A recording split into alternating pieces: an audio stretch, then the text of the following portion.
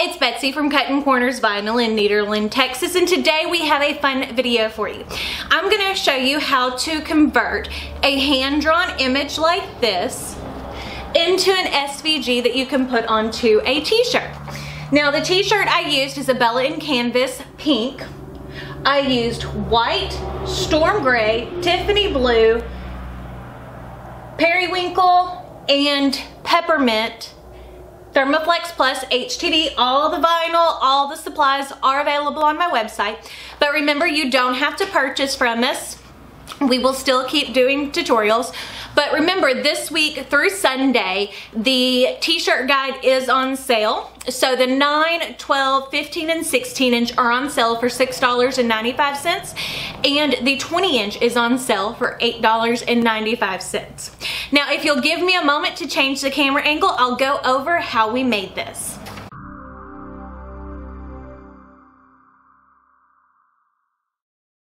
So as you can see on Bing, I have Corel Draw pulled up. There's a couple of different versions. There's the Graphic Suite, which is for resellable items. There's also Home and Family, which runs about $100.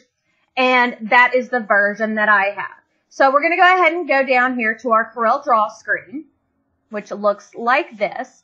We're going to go ahead and go to File, Import, and we're going to scroll all the way down to the bottom of our Downloads folder, and that is where we have our bunny scan image saved.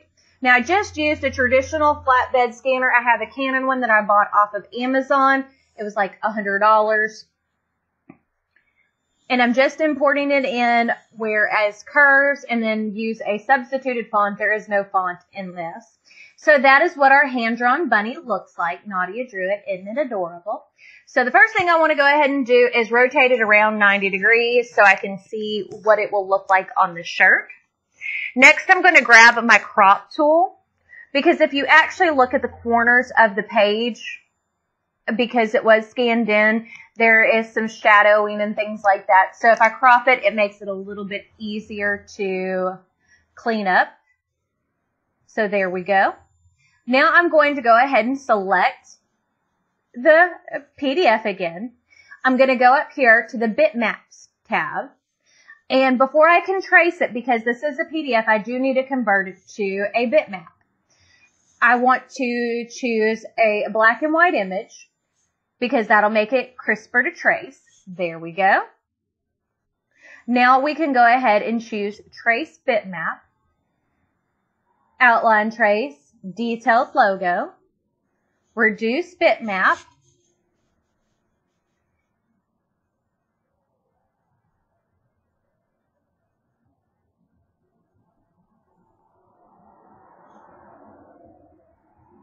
look how cute that looks. We can add a tad bit more smoothing because this was drawn with a Sharpie, which is one of the easiest ways to create a hand-drawn image, black and white. You can add your color in your art program, but having it drawn with a Sharpie a lot of times is the easiest way to do it. Let's see if we add a little bit more smoothing to it.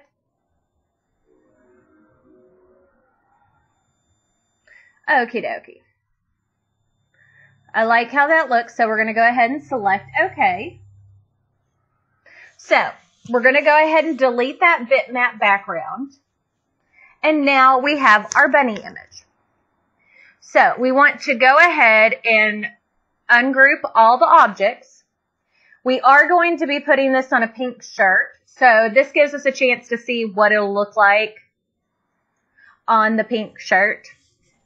So I think I want to make my bunny pink. I think that'll be cute, and then so it'll be the pink shirt showing through on the body of the bunny. And I think I'm going to use the rainbow white for its tail. Or should I leave the bunny white?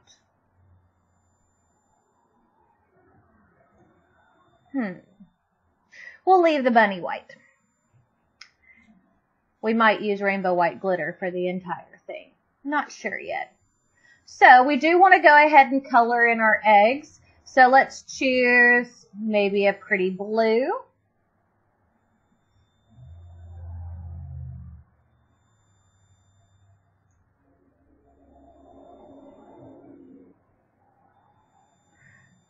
I don't want to make it too complex.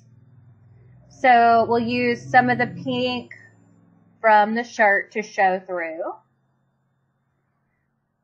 Just to make it not so crazy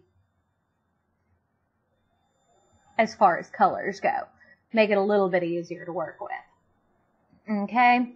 Maybe we'll choose like a lavendery color.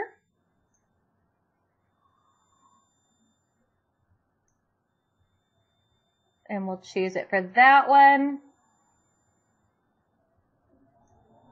Oh, undo that. So it is cute as a purple bunny, isn't it? It all just kind of depends on what you want. Now, I will upload this SVG to our Patreon page for my $4 or more a month patrons. Just in case this isn't something that you're wanting to recreate. But, I mean, you really can't recreate it. It's hand-drawn. But something you can have to create an Easter shirt. Now, we need one more color, maybe a green. Now, remember, these are not the colors. Hold on.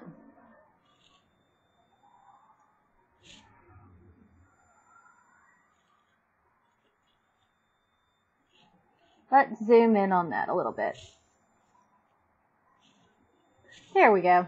I accidentally shifted that, so it didn't look right. So now I want to go ahead and select those 3 pieces, and we'll color those green. Now, I want to go ahead and select the whole design. And we're going to go ahead and choose trim. That makes sure everything, like if I remove a piece of this, it just has the background under it. You see what I'm saying? So, go ahead and do that. We can delete the background image. We're going to go ahead and select the entire design. And we're going to go ahead and group objects together. So now it is ready to be exported as an SVG. So now I'm going to choose, go to File, go to Export. Now I'm going to save it as Bunny Scan as an SVG. Okie dokie. I want the compatibility to be 1-to-1, non-RGB colors, that's fine. Let's preview our image.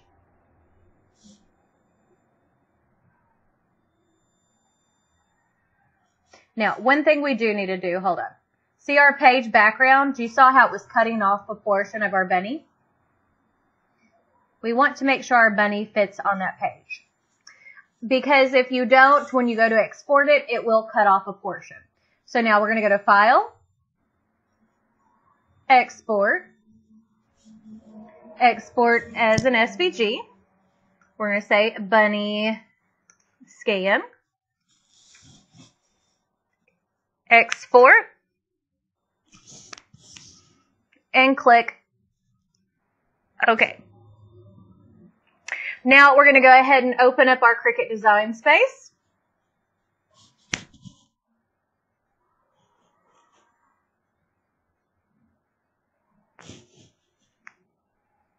Which may take a second, you know, working off the computer. Okay, we're going to go ahead and maximize the window. Go to New Project, Upload, Upload Image, Browse.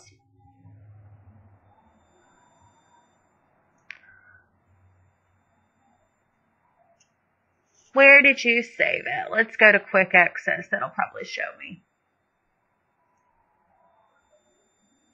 Sometimes it's helpful if you remember where you save stuff to. There's our bunny scan. But if you don't, it's fine too.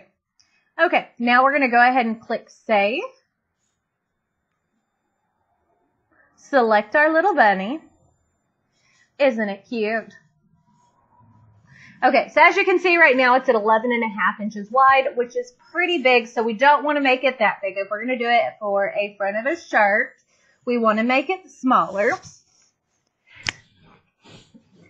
So we're going to make this design 10.5 inches wide, which is standard for the front of a shirt. Now, one thing we want to do is we want to go ahead and ungroup our image.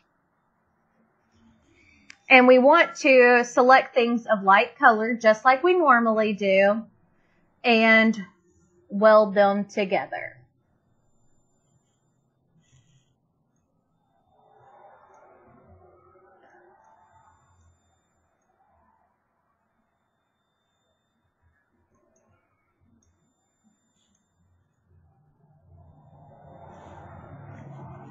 Okay, so there's our little bunny body. Very, very simple to do. Okay, we're just going to make that where we can't see that one right now. Now we're going to go and choose our green pieces, which there are 3 of, and select weld. Again, once that's welded, we're going to take and make it where we can't see it. It makes it a little bit easier to work with. Now we're going to choose our lavendery color.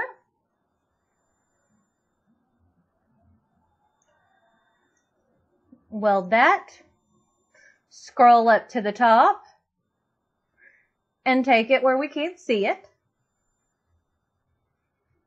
And there's a reason why I'm doing this. So now we're going to select our blue layer. Weld. Do the same thing with our pink. Weld. And we're going to scroll up to the top. And we're going to take both of those away. Now, instead of having to go through and select all those pieces because of this, we're going to go ahead and select all the rest of it and click weld. Now we can bring the rest of our image back so we can see it.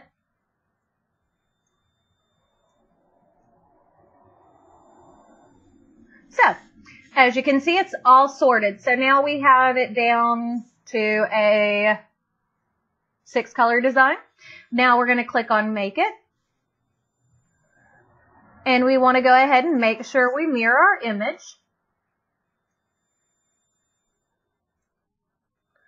There we go.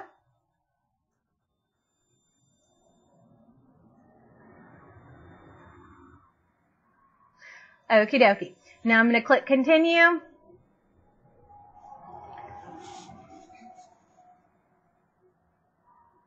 And choose Everyday Iron On.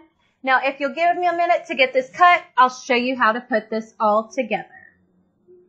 So as you can see, I have my vinyl pieces laid out. I went ahead and weeded the bunny. This is just plain white Thermoflex Plus. So we're going to go ahead and weed our outline to our bunny, which instead of using black, I decided to use Storm Gray. I figured that this was going to blend a little bit better with our pastel colors. I thought that the gray wouldn't look as harsh next to it. And I decided to go ahead and weed on camera because sometimes y'all want to see it, other times not. So we'll go ahead and weed this on camera. It won't take too long. I do have my Easy Press heating to 330 degrees. All the colors that I am using are available on my website. They're all made by Specialty Materials. They're Thermoflex Plus brand, which is, if you followed me for a while, you know it's my favorite. So there's my Easy Press showing that it's hot.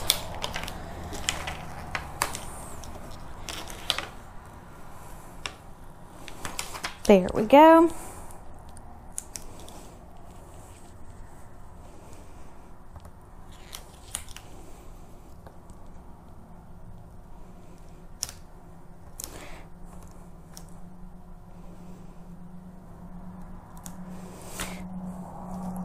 and my Easy Weed and Wooden Pick. All my tools are available on my website too. And don't forget the t-shirt guide that we're going to use to line this up later is on sale this week for $6.95. It's down from $9.95 for the 12, 15, 9, and 16-inch versions. And the 20-inch version is on sale for $8.95, down from $11.95. And that sale will end Sunday. And the storm gray portion is going to be the part that takes the longest to weed. I mean, let's be realistic. It's the one with the most cuts in it because it is the outline for the entire design. So, and as you can see, I don't have a pink piece cut because that is going to be the shirt showing through. But I used periwinkle, peppermint, and Tiffany blue as the rest of my pastel shades. There we go. And it just screams spring to me. And this would be cute on a flag as well. And I did upload both the completed SVG and the regular SVG, or the PDF, before it's traced if you wanted something to practice with. There we go. So now all the pieces are weeded. So we'll go ahead and set this to the side. We're going to grab our Steady Betty, which, sorry, I bumped the camera. 15 by 24 inch Steady Betty. You know it's my favorite thing to use. We have a pink Bella in Canvas t-shirt. Again, one of my favorite brands to use. So we just line it up onto our pressing board. Collar off, sleeves off. Let me angle it so you can see it. Let me grab my vinyl, since when I put the shirt on I knocked everything down. Okay, grab our t-shirt guide, and I think I want to start with the white piece first, because since the gray is going to outline everything, I feel like I'm going to get a cleaner look by starting with the white and then doing the gray on top of it, and then the rest of the colors. So there's what our bunny looks like. And I just folded it in half and lined it up with center on my t-shirt guide. Now we're going to go ahead and cover. And we're going to press this in 2 sections for about 5 seconds each section, because we don't want it to stretch. That will help with lining up. Because we'll go back and do a final pressing to make sure it's all good and stuck. But this is just kind of like your base pressing. So that way our vinyl doesn't shift too much, so it's easier to line up, if that makes sense. Because vinyl will stretch. And now we're just going to line up our bunny.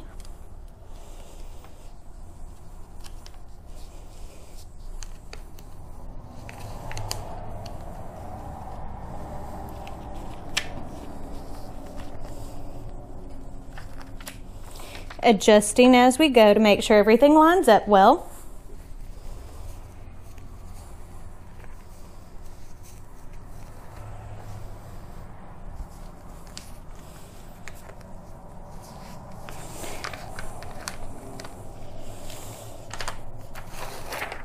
But you see what I'm saying? Sometimes it still shifts on you.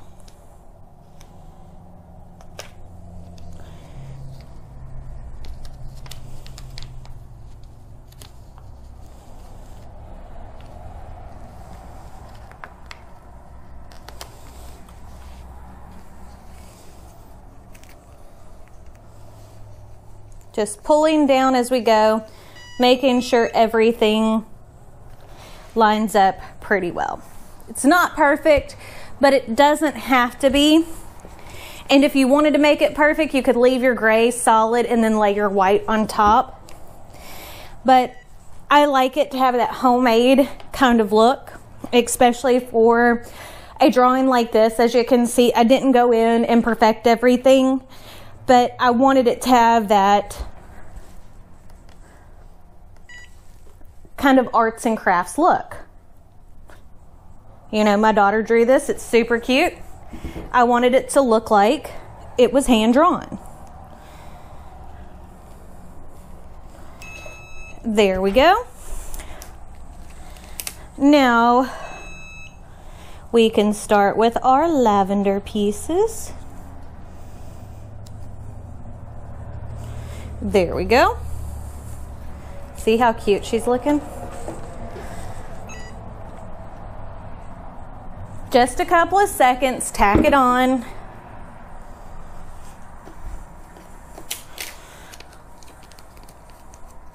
We'll go ahead and do our Tiffany blue piece.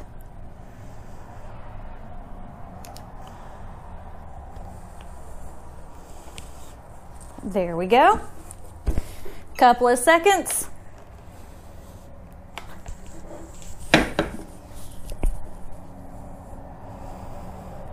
There we go.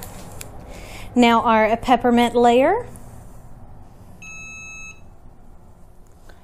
I love how this is looking. Okay, now we're going to go ahead and press for the full 15 seconds over that peppermint layer in the front half of our bunny.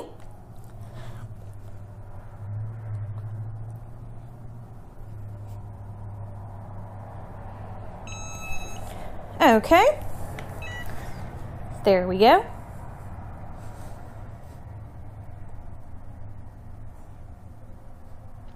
Full 15 seconds on the back half of our bunny.